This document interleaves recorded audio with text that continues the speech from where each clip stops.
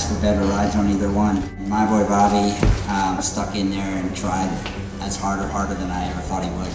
And you know, I don't know how many time faults I had. I don't think very many. But I'm really proud of him.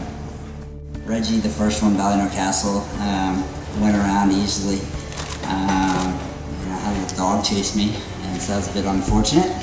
But he went beautifully. It was right before the sunken road, and you know, just as I was making my turn. You know, and just one of those unfortunate things. You know, my feeling was he switched off, and you know, he's not a horse that goes up to anything and stops. And so, but look, I'm proud of him. He was great, and you know, what are you gonna do?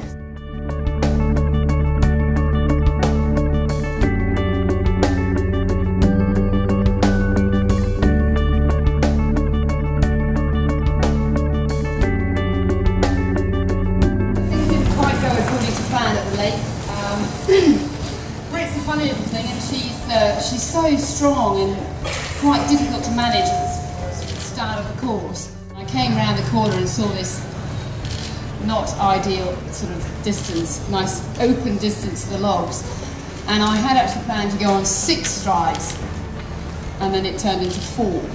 So Brit took control, and as I jumped in, I sort of had a look to the right to see where the corner was. I thought, gee, no point in risking that, so I just burned around and kept going. And to be honest, from there on, I never took a pull, and she just motored. And I had a fantastic ride over the sort of second half of the course.